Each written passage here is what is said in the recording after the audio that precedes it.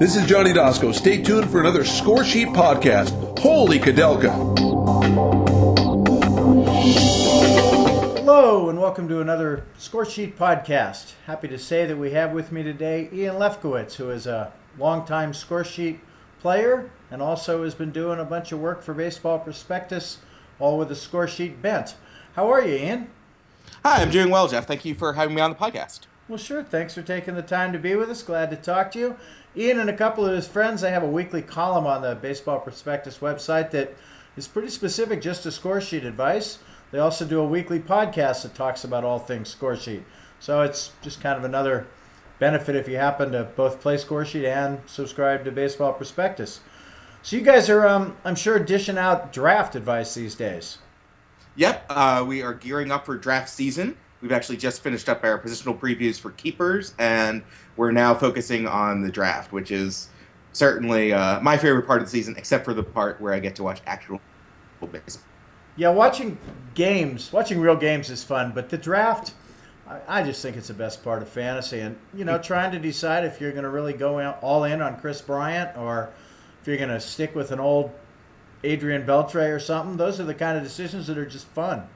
Yes and yes. You're going to go all in on Bryant, and you think Beltre has one more year left? Yeah, happy to provide some really top-notch specific advice there. Yeah, exactly. Those are the types of questions that really are compelling. And for me, as an avid baseball fan, you know, my favorite rounds start to be the 30th round and late 20s, where you're really deciding between your reliever or that fifth man or the sixth infielder who you've heard might have a chance to start. It's kind of a level of depth that you don't get in any other product. Yeah, I think that, you know, I know that most of the millions of people who play fantasy play in much shallower leagues than Scoresheet leagues. You know, people play in 12-team combined leagues, whereas most people in Scoresheet play in 10 or 12-team leagues that draft just in the AL or just in the NL. And I think that means that the average Scoresheet customer is more of an in-depth baseball fan, I guess to put it. Yeah, that's fine. And probably better looking and a little smarter, too. Better looking for sure, looking at you and me. You know, the draft it's kind of funny. There's some people like me, I got to admit, I'm just not a prospect guru. I've been burned so many times by reading articles that I'm kind of on the Beltre side of the fence. You know, if a guy's on the older side of 30, I'm liable to get him because I like him more than most guys in my draft who are going after the 22-year-old, who, of course, they often beat me by doing that. But there's something to be said for a guy who's got 5, 6, 7 years of track record. Yeah, for sure. You know, that's kind of been the eternal dilemma. One of the ways in which we have been able to get back to the Scoresheet community is we've participated in this off-season mock draft each year, which I think you can find if you Google Scoresheet mock draft. You'll be able to find the rankings. You have to subscribe to the group. This year, for example, we drafted more, I would say, late 20s, early 30s than we ever have in the past. We found that was where the value was compared to prospects. When we say that we've been burned by prospects in the past, I think we have a tendency to remember that just as much, if not more, than being burned by players or mid-career players. You know, everybody is a volatile asset. There is no safe place you can go. Mike Trout can slip on something tomorrow, knock on, you know, some industrial product. But I think when it comes to your prospect, we all just remember that moment where they don't make the majors. Sure, they're a little more risky, but I think I would never advise someone to avoid prospects entirely. No, I think you're quite right about risk. There's, you know, Albert Pujols was about the most solid as a rock kind of guy you could see, and he signs that big contract, and, you know, basically his first year he's just half the player he was because his foot hurts. And I think he was as safe a pick as anyone could have made. Yeah, I mean, each year you have these mid-career solid players. You know, someone who drafted Prince Fielder may have said, oh, he's declining, but I don't think they predicted the neck injury. I don't think people predicted that Joey Votto would be harassed and injured into this kind of semi-oblivion that he's in. And, of course, I think Fielder and Votto are probably now value players going into 2015. But, you know, I'm going to interrupt for a second because Votto is one of my... I've had more people tell me that they're not going to draft Votto this year. If I was doing 10 brand new drafts, I think I'd probably get Votto on all 10 teams because I still have him as one of the best players in baseball. And it's incredible how people seem to lower the value of a guy just for one kind of injury-plagued year. For sure. Especially when it, I think, plays into certain expectations that people have of Joey Votto, where you hear he won't hit for power or he gets hurt a lot. And then he has a year where he doesn't hit for power and gets hurt a lot. And it's like people are now kind of see that as the player. But he still has probably as good a chance to have a 400 on base percentage as anybody in baseball. And I'm a huge on-base guy. In fact, I had a discussion with a guy that works here some about the Houston Astros today, and they've made a big splash, but they seem to have done the exact opposite. They've almost punted the on-base percentage category, and they're getting all these guys that hit home runs and strike out. And I'm kind of the opposite. If Votto doesn't hit a ton of home runs, if he has an on-base percentage of 400, I'm very happy, just like I was. I happened to have Chu a couple years ago, and on-base percentage, there's a guy on base all the time for you. Yeah, and Chu is another controversial guy. We actually dealt with that on our podcast this week. Certainly some of the same markers. And on the other hand, you have somebody who I see as perhaps more controversial, someone like Evan Gattis, as you, I think, were kind of implying, who I think many people feel is probably a better catcher candidate than I do. We had him relatively low in our positional rankings. I think still in keeper territory in most standard leagues, but certainly towards the back of that list and not an automatic keep, I think. No, I think that, going back to Moneyball even, which when they were talking about on-base, but all the sabermetric studies, the serious people, they all say on-base percentage. And the people that play Scoresheet that have played a long time, they all value on-base percentage more than slugging percentage. Because just having guys on base is how you score runs, really. The way the simulation is set up, the way you have set the simulation up, certainly to mimic real life, I think in some ways on-base percentage may even be slightly, although pretty infinitesimally, more important in the simulation than in real life. Because you have, especially with some of the slower players, there are fewer gradations of speed. So certainly a player who's guaranteed to get on base is really kind of a sturdy asset and helps turn your lineup over, which is important in simulation. Yeah, no, you want to do that. Well, I think that back to this risk thing, there are guys that, of course, we all know we should maybe stay away from a little bit. Hanley Ramirez, if you're going to get hurt 6 years in a row, when someone calls me in July and says I don't have a shortstop, Hanley's hurt again, I'm kind of like, if you draft Hanley, maybe you should make a backup shortstop be a real priority. Whereas if you draft the Albert Pujols guy and you don't draft a backup, then you kind of got a gripe, I think. But, as a drafter, you do have to look at your team and go, I've got an injury-prone third baseman. I need a backup third baseman a lot more than I need a backup left fielder. Yeah, and I think pivoting to the draft a little bit, especially in most standard leagues, I think that the draft is really the place where you make those decisions. Now that you have your team, if you have a team of keepers, you have to understand, okay, I kept Hanley Ramirez. That impacts my team in a certain way. I know that I will have a fielder who misses perhaps 30 games during the year and who won't be a shortstop in 2016. So do I take that young shortstop? Do I take Gene Segura if he's left on the board? Do I look for a high-level shortstop, perhaps like Jonathan VR, and hope that he comes through with some playing time? Yeah, no, that's part of the complication of giving draft advice is whether you're talking to someone who's doing a single-season league or a keeper league.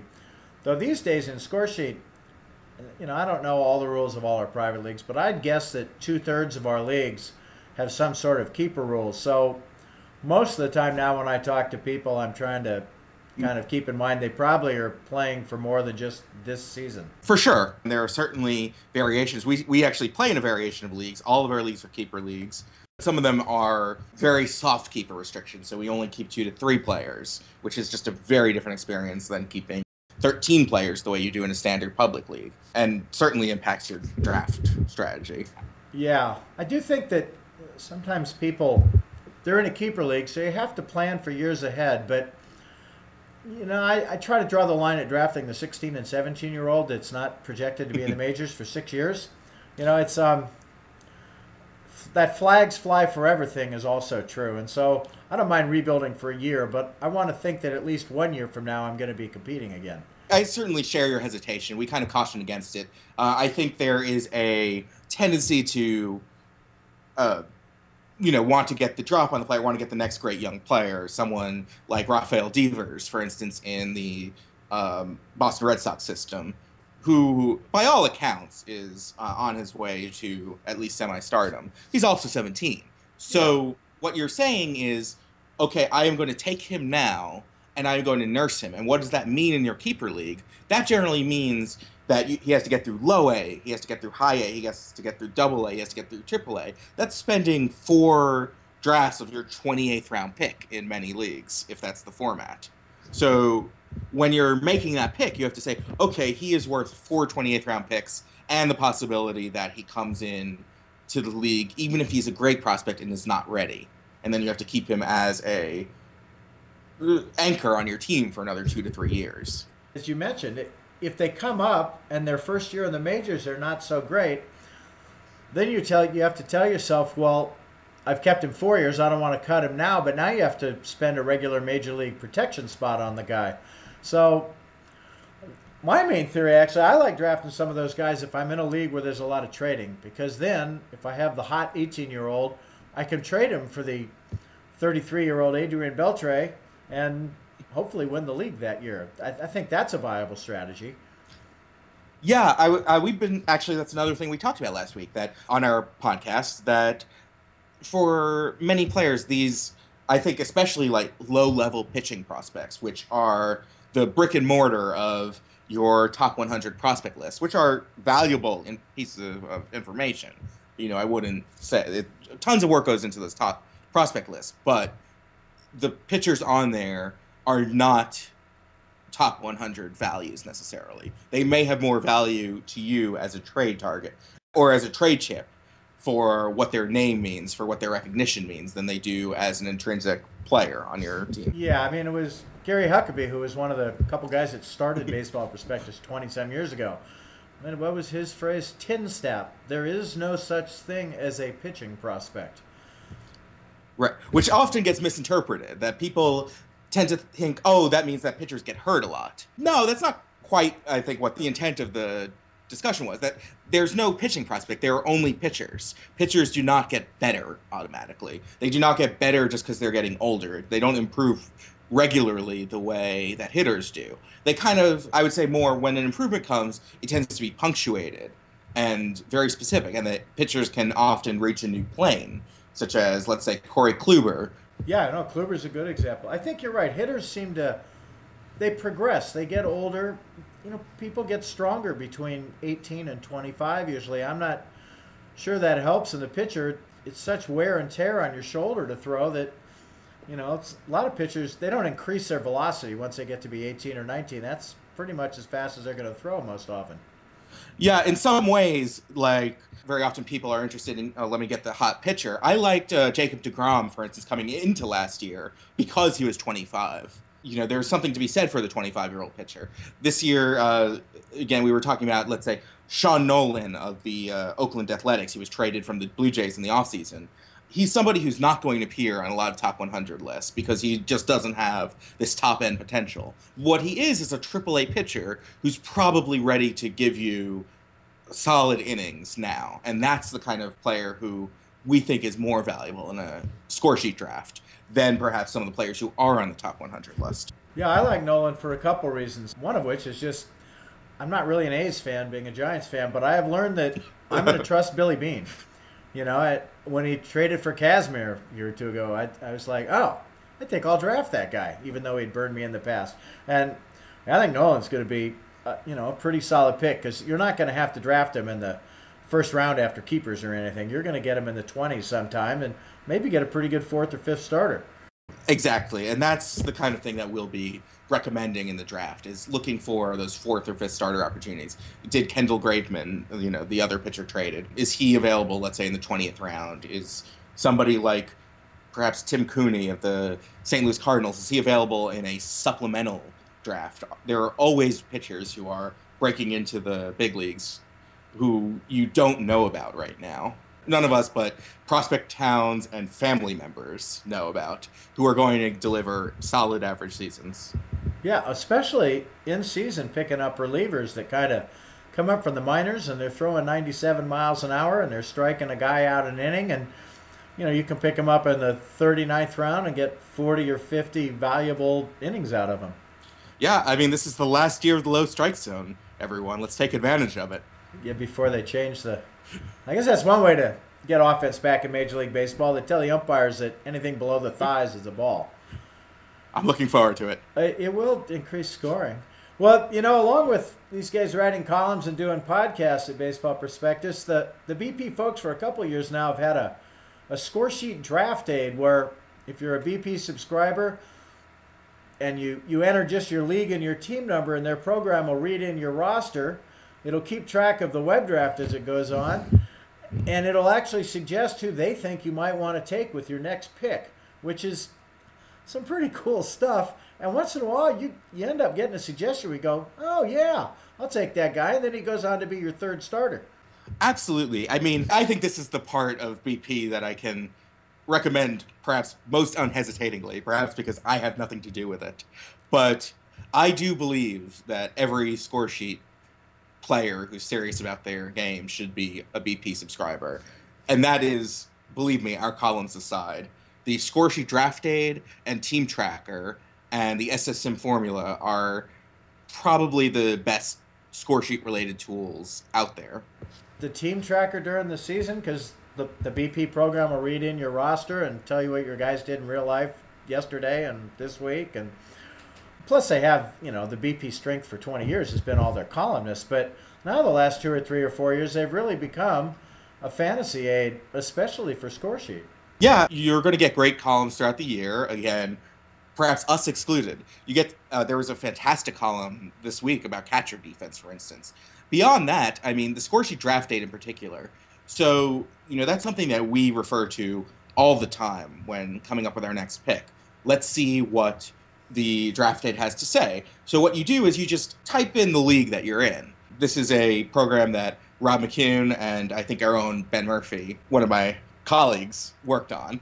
And the program just pulls in your Scoresheet information and ranks players by this value called SSIM. It's a proprietary number that kind of weights all of the factors of Scoresheet, sort of the offense, the defense, the range rating, error ranking, which a lot of people don't consider, the fielding. I think this was a number originally developed by Nate Silver, which I think certainly we can all say that was the most important thing that he has ever contributed to American society, right? Yeah, Scoresheet's more important than presidential elections. I'll go with that. No, people really like it. And, there's obviously there's a ton of websites you can get advice from and all, and there's some really good things out there. But it is kind of nice to have Scoresheet specific stuff, because if you make the mistake of going by rotisserie dollar values, or if it's, certainly for you folks that maybe it's your first year of playing Scoresheet, there's a big difference between drafting for rotisserie and drafting for Scoresheet.